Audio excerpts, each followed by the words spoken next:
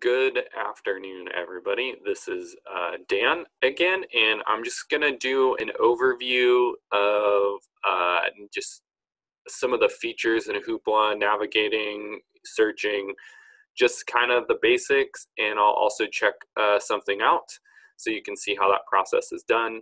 I am logged into my personal account, so it may show you some of my favorites as I go through this. So just so you know, um, that. So here we go. So this is the My Hoopla page.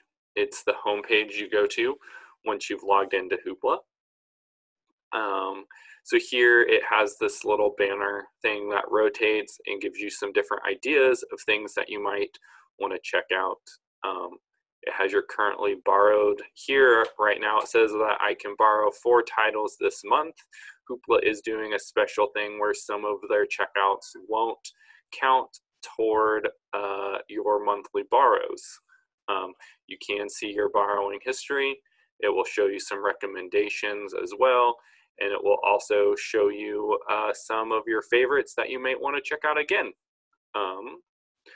So up here at the top bar, we have the Hoopla thing, which if you click on will take you back to the My Hoopla page.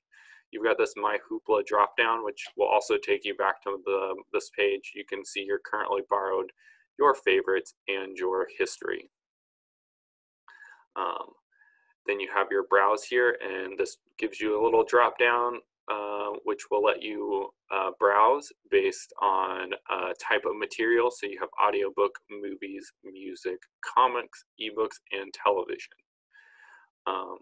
Here, right here, if you click on this kids right here, it'll put Hoopla into kids mode, and so it will only show kid-friendly material if you are letting your kids pick their own material, or if you just want kid-friendly material.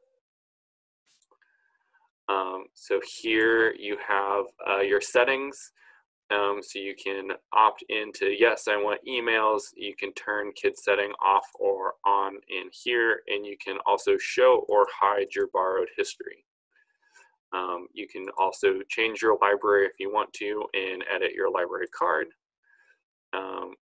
You can select your recommendation settings here. So I've got my settings selected as kind of what I want to have it show up for my recommendations. And then you can change your email or your password as well. I apologize. I thought my phone was on silent.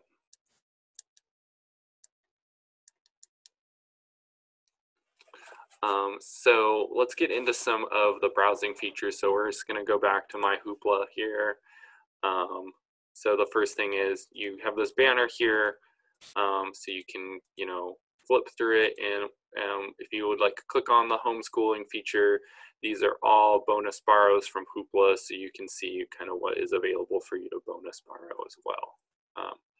But we'll go in here and we'll look at ebooks today. So any of the browse features will pop up a window very similar to this one, so we're just going to focus on ebooks for right now, but they'll all look exactly the same. Apologies for the noise outside my house. I live pretty close to the street.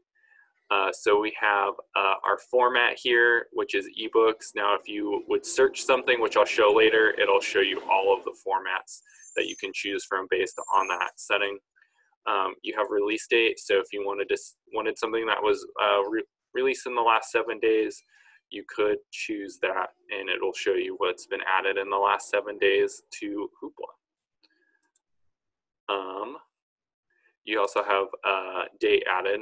So I'm going to rephrase that. Release is something that's been released in the last 7 days. Date added is anything that's been added within 7 days. So all of these have been added within the last 7 days, which are slightly different than the released in the 7 days. You can also browse by patron rating, so you can say you only want to look at materials that are max star rating. So these are all the ones that have 5 stars only. And so then hopefully, those are good books. And as well, they also have a language option, so you can just browse books in. If you wanted something in Spanish, you could just click Spanish and it would show you all the books that are available in Spanish. And then the last thing is you can ask it to exclude abridged titles, which means that you get the whole material, nothing that's been abridged, to make it a little shorter. Usually that's done with classics. You can also click this and it will only show you children's titles as well. Next, I'll go ahead and go do a search here. And we're going to actually search for yoga for beginners. So here, so as you can see, we have our format and we have audiobook, ebook, and television.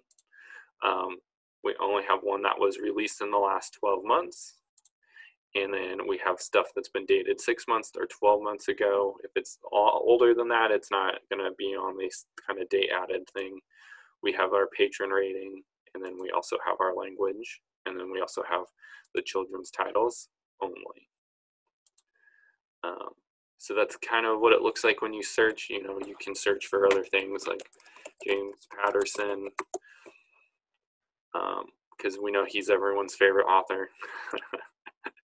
And you can see that we have a lot of James Patterson audiobooks, but not many ebooks. So if you're an audiobook person and you like James Patterson, it might be worth checking Hoopla out to see if they've got any good audiobooks you want to listen to.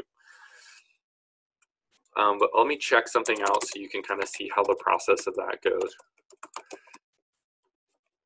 And I like yoga for beginners. It gets me all ready to go in the mornings. I really like Rodney Yee, so we're going to select Rodney Yee. And just for fun, this is a bonus borrow, so it won't go toward my actual checkouts. And I'm going to check out the morning session. So I just click on borrow. I can play it now, but I won't play it right now because I don't have the rights to do that. But if I go back here to the My Hoopla page, right now, see it, because this was a bonus borrow, it still says I have 4 titles left this month. My Rodney Yee episode is right here of Yoga for Beginners. And then it gives me recommendations. And as you can see, my favorites and recommendations have changed a little bit.